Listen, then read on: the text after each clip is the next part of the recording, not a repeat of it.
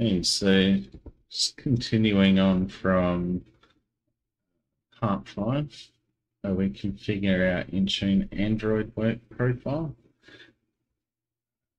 So the dynamic membership on that one,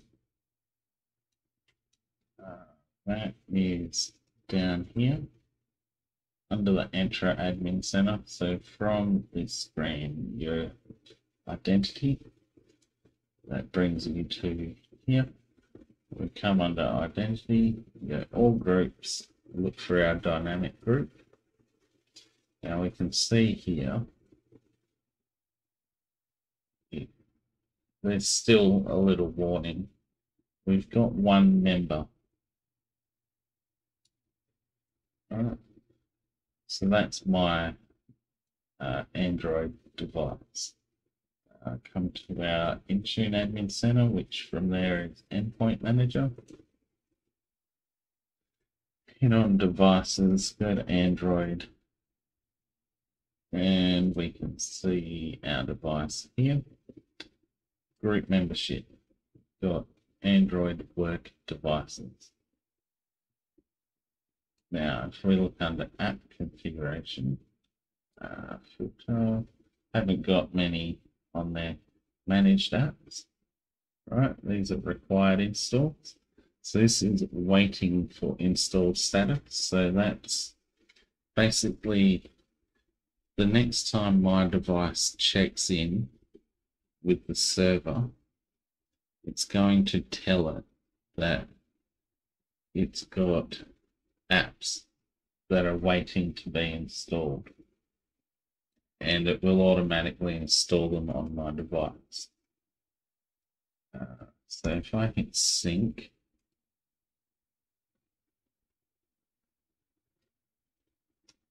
right, and if I mean, you can't see me doing this on my device. Okay, looks like I don't have to actually do anything. It's updating on its own.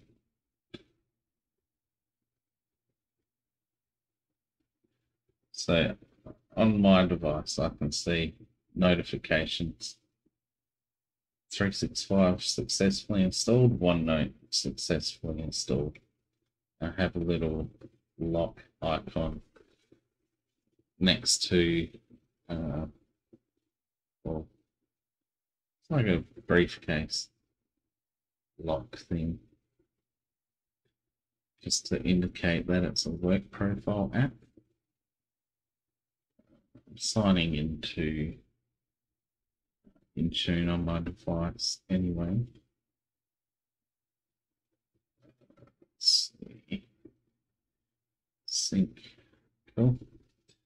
So I've just manually synced it from my phone as well. So this information, this can take a little while to update. Rule of thumb with Intune, give it about 30 minutes for anything minor. Anything major, give it 24 hours. Right, and if we come over here to our devices and come to Enroll devices, we get our different enrollment types. So we can configure Windows Hello. It's not configured. We can say, yeah, you're allowed. TPM, and tell it we prefer it. Minimum pin length, I like to just have 4.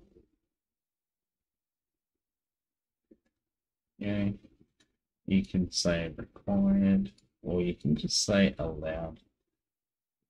And then pin expiration, and you can set it. I mean, if you want to discourage your users from using the pin and then constantly asking you if they're allowed to have a pin, you're like, sure, and set it for 1 day. And then they've got to set a new pin every day. Yeah, it's just hilarious. They get so angry and want it gone. You can set it all the way up to 730 days, which is something like, what, 2 years. But me personally, I'll just put it at never. Remember pin history. You can tell it to remember the 50 last pins. Use enhanced anti-spoofing when available. Yes. So what that does, the anti-spoofing,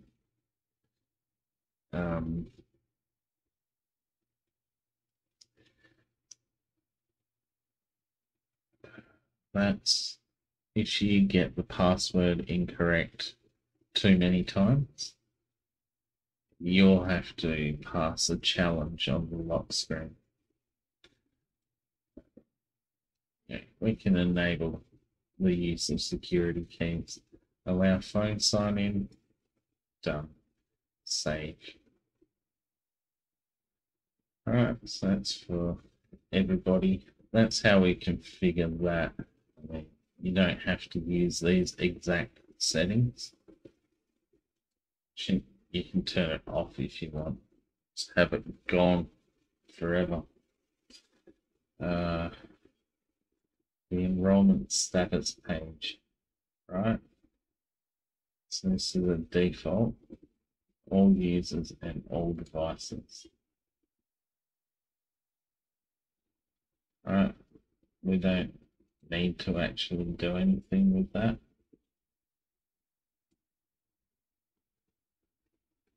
Co-management, you've only got to worry about it if you've got another like a software device management program such as Manage Engine or N-Central or one of thousands of others out there. Autopilot, don't have to worry about it until later. I'm going to set up a couple of virtual machines and we will go through the autopilot in another lesson. It's not necessary. Automatic enrollment. Now, yours may or may not already be on, but all you really have to do, like if it's off, you're just going to have to tick these two over to all. These are all pre-filled. Those are the, like, if you don't know what these URLs are going to, you won't have to ever worry about them. But this checks, like this one just checks within Intune. Is the device compliant? This is the discovery URL. So when you enroll the device, it looks up that. And that's just the terms of use. I mean, big deal. Nobody ever follows them. But yeah, you just tick them over, hit save, and you're done. Now, to actually enroll your device, bear in mind this will kill, well, not kill your current profile. It will create you a new profile when you go sign in. So when we enroll our device, I'm going to sign in with my regular user account because you want to operate with the least amount of privileges possible and then elevate when necessary. Right. But I'm going to wind up with a completely different profile. I'm going to have to... it does require a restart when you do it, but this is how I'm enrolling into Azure AD. There are other ways you can get into Intune, but personally, I don't want to have a local domain joined computer, just on the off chance that, because the hardware I've got that virtual machine running on, it's not very reliable. It's had a bit of a rough life. I'm being kind when I say it's had a rough life. The previous owner wasn't too kind to it. And yeah, it's a bit long in the tooth now, pretty old. So I don't put anything that I actually care about on there. It's literally just a playground for me at home. But my computer, on the other hand, is where I do all my gaming and stuff. So I don't want to put the ability to log in. I don't want that relying on something that could fail. I'm not saying that Azure AD is 100%.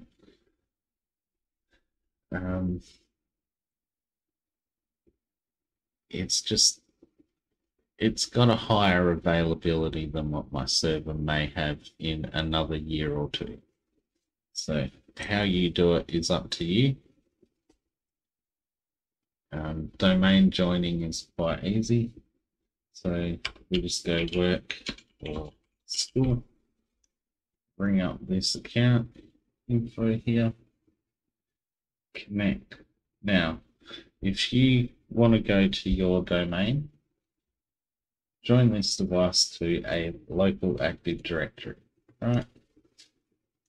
Put in your domain name, sorry, and sign in with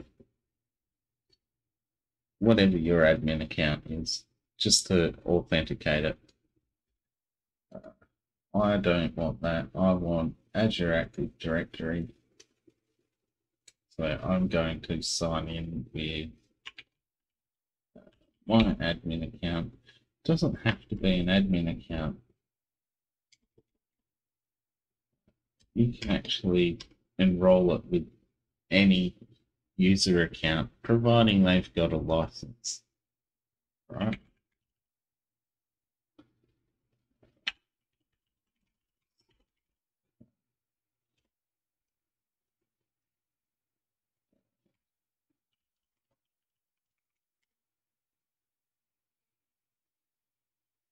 Actually, I don't know if I have to configure it.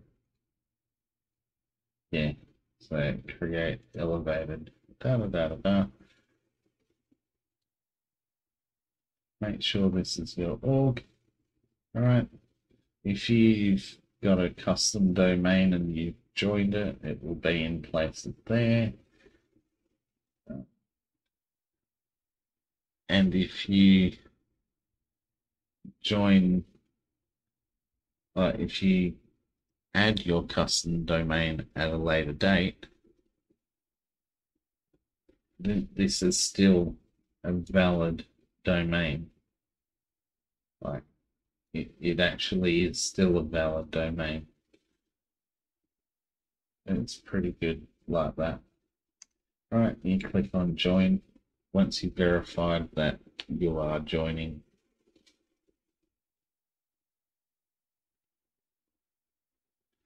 All right, and this will restart. I'm not going to be able to keep this same recording going. Right, but that's it. It's set. Done.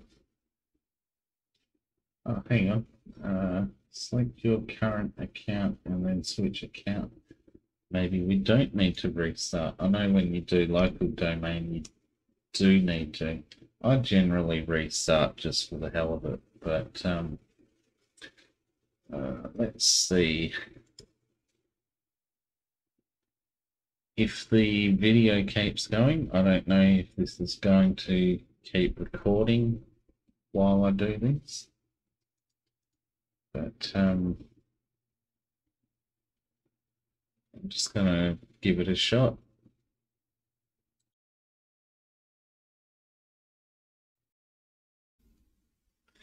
Okay, so that didn't continue recording like I thought it wouldn't, but hey, you never know. So I've gone to C/users. You can see here's the new profile that's been created. Now, it does say 6:02 a.m. We can see that it's actually 6:23 p.m. That's because it gets the time from here.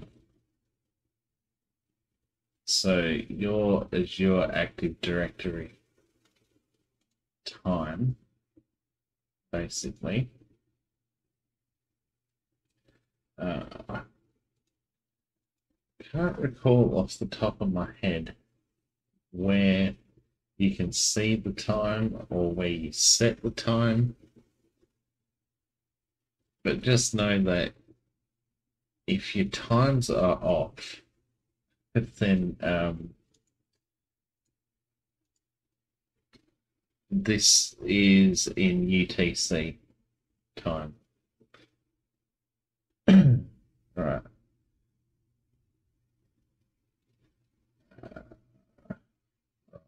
So what? Okay, I wasn't going to come to this part, but may as well while we are here. Just enable this.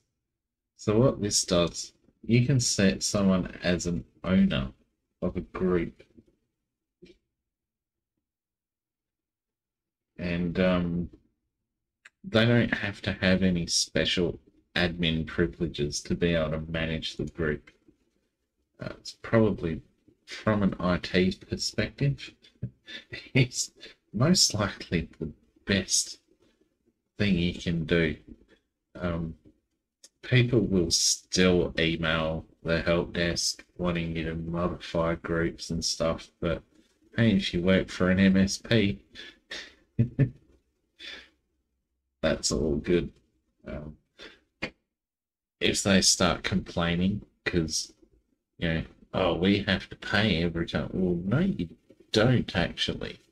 It's just that you are so freaking ignorant to what you use every single day, you don't even understand what it is that you're using. You could have modified these memberships this whole time. But, people don't like being told that they're ignorant. Now, group expiration. Right? So, what this will do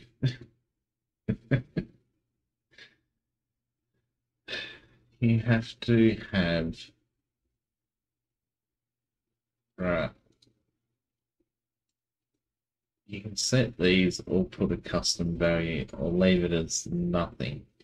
If you leave it as nothing, then the groups will never ever expire.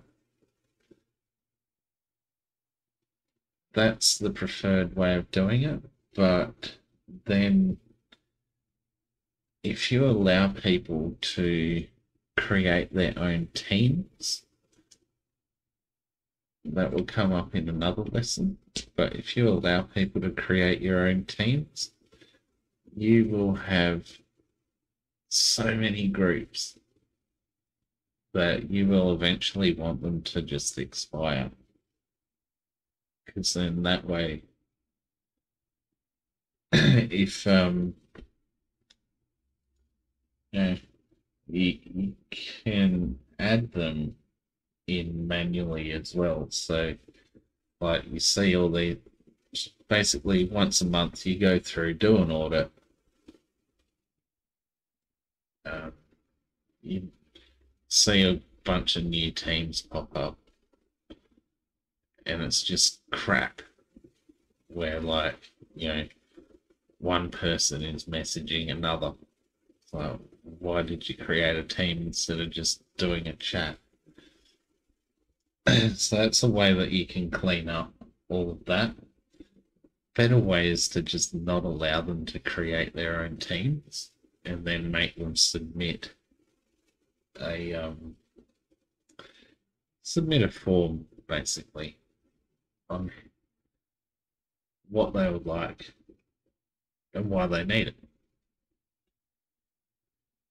it. Naming policies. So you can, because you can have people put in things like, if you're in a professional environment,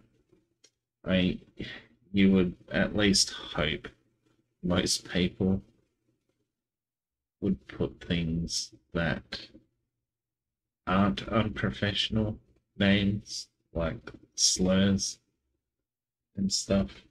I mean, I personally couldn't care. I'll just see it and go, yeah, whatever you tools. But there are other people out there in the workforce who will get offended by it. And you can preemptively avoid things by adding a blocked word list. And then, like, you don't want a team in your work environment called the Proud Boys or something stupid like that.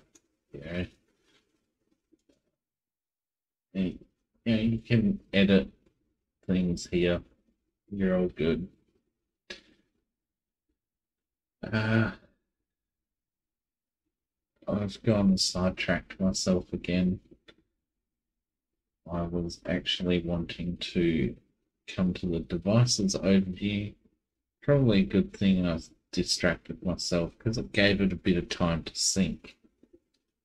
Right, so now we can see we've got my PC in there. I'm the owner of it, and it's enrolled under Microsoft Intune. So I can come over to my devices. Now I've got one Windows device in there. Right. And then we do the same thing again.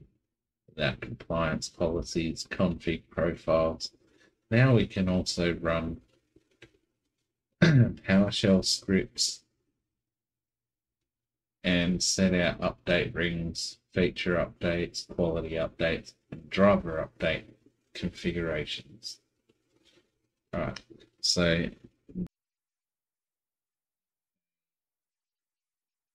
I had to just trash what I was showing before because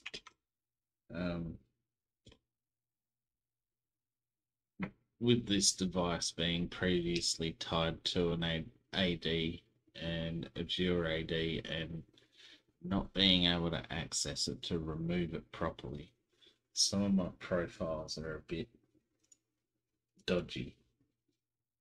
Like this one, for example. I can't even delete it.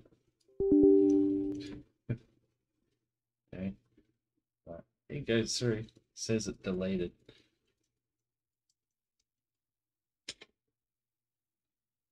But, oh yeah, that you got rid of more of it.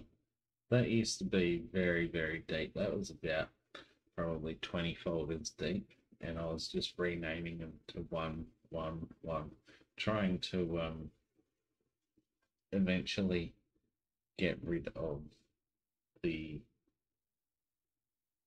folder altogether. So I had to delete profiles that didn't even exist anymore.